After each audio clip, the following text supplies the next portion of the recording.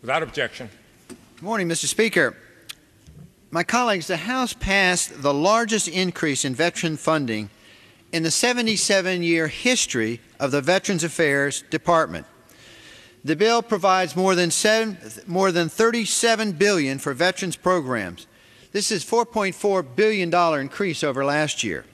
Yet, as pointed out earlier, it's been over 130 days since the House passed the VA military construction funding, yet they have refused to appoint conferees, like the Senate, their counterparts, has already done.